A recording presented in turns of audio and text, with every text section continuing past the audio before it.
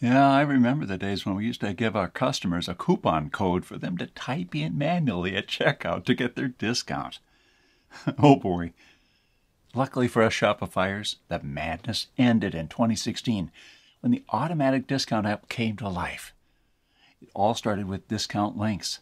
You share them, and people click and get a discount. Then came the discount rules, which made giving a discount based on what's in the cart possible.